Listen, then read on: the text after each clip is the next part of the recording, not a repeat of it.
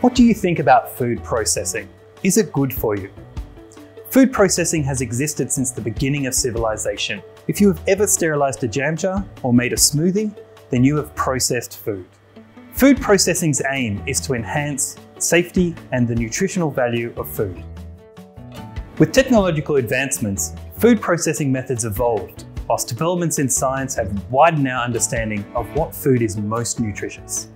Food science and nutrition combines knowledge from engineering, biology, and the physical sciences to study the fascinating world of food and ensure the food we consume is both safe and wholesome. This course looks at the journey of food from farm to fork and through your body. You'll learn how processing can make food tastier and healthier, and find out how new technologies, such as 3D printing, could revolutionize food production. The course will take you around the world, exploring how nutritional programs differ from country to country, and how we can convince people to eat healthier food.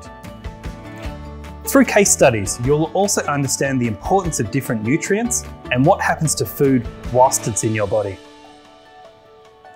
I'm Dr. Matt Francis, and I'm interested in the role science can play in food production. Join this course today and explore the fascinating world of food science and nutrition.